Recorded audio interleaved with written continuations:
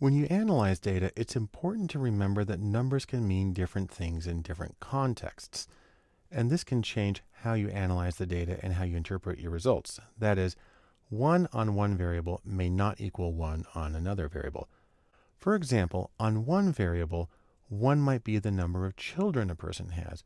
But on another variable, 1 might be temperature in degrees Fahrenheit, or 1 might mean first place in a race, or maybe 1 means that a respondent is currently employed. One of the important things that differentiates each of these examples is that they are all at different levels of measurement. The number itself, separately from the variable, brings along different kinds of information. There are several different theories for describing the differences between measurements and variables, but it might be simplest to simply think of these variables as being either categorical or quantitative. It's also possible to break each of these groups down a little more and talk about nominal, ordinal, interval, and ratio level variables. We'll start by looking at categorical variables. As their name implies, these variables simply put people or observations into different categories or groups. Examples might include gender, where people can be categorized as male or female, and job rank, which might include many different levels. Categorical variables can also be broken down into nominal and ordinal variables, so that's what we'll look at next. Nominal means name, and in this case, the categories are just different. They're not ordered or measured.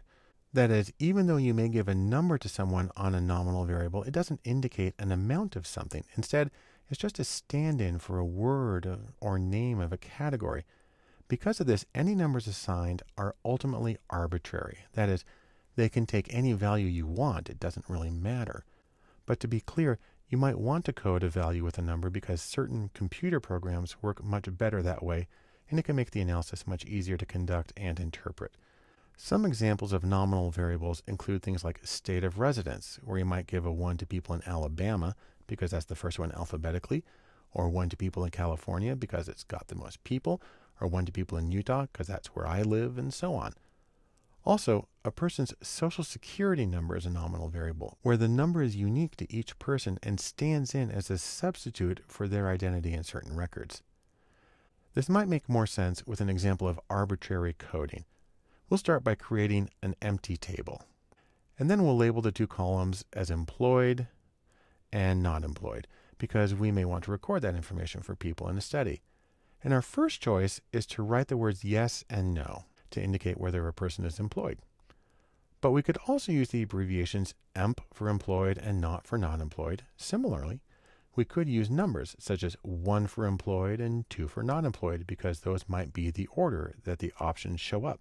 Or we could use +1 for employed and -1 for not employed as a way of showing positive and negative outcomes. And this is related to something called effect coding that can be used in regression, although we won't cover that in this course. Or we could use a convention from computer programming and use a 1 to indicate that something is present or true, whereas a 0 would indicate that something is absent or false. Not surprisingly, this is called indicator coding, although you'll often see the term dummy coding for the same thing. In this case, a person who is employed gets a 1, a person who is not employed gets a 0. I actually prefer this method for a number of reasons, but hopefully what this table shows you is that you have many choices in how to code a categorical variable. The next kind of variable that we'll look at, also a categorical variable, is ordinal. Ordinal, of course, means order, like first, second, last. You may remember that these are called ordinal numbers as opposed to cardinal numbers, which are regular numbers like 1, 2, 3. A couple of examples of ordinal variables include things like Olympic medals, where gold goes to first place, silver to second place, bronze to third place. Or maybe seniority rankings at a job, which for a college or university teacher can include lecturer, assistant professor, associate professor, and full professor, among others. I should mention that although there are special statistical procedures for ordinal variables, they're difficult to deal with. As such, ordinal variables are usually treated as categorical variables where different ranks are considered as unordered categories without doing too much damage to the data. The next general group of variables is quantitative variables, where the score indicates the quantity or amount of something that gets measured. Examples include temperature or funding raised, As with categorical variables, it's possible to break down quantitative variables into two smaller groups, interval variables and ratio variables. Interval variables are ones where the values indicate how far a person's score is above or below some point. In every case, the distance between scores is precise and the measurement units are all the same size. An interval variable may or may not include 0 as a value, but if it does, that 0 is relative and arbitrary. So an interval variable may not have a 0, as with IQ, where it's simply not possible to get a score of 0, or an interval variable may have a 0, but maybe you can go right past 0 into the negative numbers, as with temperature in Fahrenheit or Celsius. Because of this, it isn't possible to say that one value is twice as much as another. For example, you can't say that 80 degrees Fahrenheit is twice as hot as 40 degrees Fahrenheit. It's exactly 40 degrees hotter, but it's not twice as hot. One situation where it's common to hear the word interval is in races, where the time for the leader or winner is given, and then intervals, or the time behind the leader, are given for all the competitors who follow. Another place where interval scales pop up a lot is rating scales, like 1 to 7 scales, where people rate their agreement with a statement. As a side note, a lot of people call the 1 to 7 rating scale, like strongly disagree to strongly agree, a Likert scale, after researcher Rensis Likert. But that label has more to do with the questions on the questionnaire than their response format. And while Likert and others worked very hard to create equal appearing intervals for their questionnaires, it's an enormous amount of effort. Technically, the scores on a 1 to 7 are ordinal, and a lot of people say you therefore can't do certain things with them, but every researcher I know kind of closes one eye and treats them as interval anyhow. Finally, a ratio variable, or a variable on the ratio level of measurement, is one where the values indicate a score's distance above an absolute 0. As with interval variables, the distance is precise and all the units are the same size. However, a ratio variable always has an absolute 0 that indicates the complete lack of the thing being measured. That 0 point, however, may be theoretical in that nobody actually gets that measurement, the way that nobody can be 0 inches tall, but it still serves as the starting point. However, anytime you can say one score is, for example, twice as big as another, that is, anytime you can form a ratio between two values, then you must have a ratio level variable. A few examples of ratio level variables include the time it takes a person to complete a task. This is because time always starts at 0 and goes up from there. A person who takes 4 minutes to complete a task takes twice as long as somebody who takes 2 minutes to do the same task. Income's another example, because in most situations, money starts at 0 and goes up. As with time, a person who makes $100,000 per year makes twice as much money as a person who makes $50,000 per year, and these kinds of comparisons only make sense when the variable is at a ratio level. I'll just mention one qualification about money.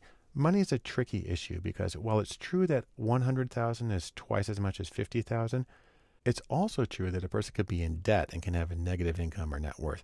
Perhaps more importantly, though, the phenomenological or psychological experience of money isn't linear and has more to do with ordinal value and local social comparisons. So maybe dollars is ratio level, but worth is something else entirely. In fact, that gets us to our next topic. A variable is nearly always able to be measured, analyzed, or interpreted at more than one level of measurement. And you can move back and forth between levels as best suits your purposes. To look at money again, any of the 4 levels of measurement may apply. We usually think of income as a ratio level variable, so 100,000 is twice as much as 50,000. That's pretty easy. But it's also true that income can be treated as an interval level variable. For example, person A might make $5,000 more than person B. We don't know what the absolute values are, and so we can't form a ratio between the two, but we can say exactly how far apart they are. Similarly, income might be considered at the ordinal level, where social comparison and self-rankings are more important than actual numbers. I believe that this is psychologically the most useful level for examining income. And finally, income can also be coded as a nominal variable, where a person is simply categorized, for example, as being either above or below the poverty line. Again, the point here is that a variable's level of measurement is not set in stone, but can be adapted to the most useful and informative level in a particular analysis. think about what your goals are and see how you can adapt your data to help you reach your goals. One additional distinction that can be important is the difference between continuous and discrete variables. I bring this up because these terms are frequently misused. Often, they're confused with the concepts of quantitative and categorical variables. This is a mistake because all continuous and discrete variables are quantitative and none are categorical. It's frustrating because these terms are often mislabeled and misused in computer programming languages and even some important statistical languages.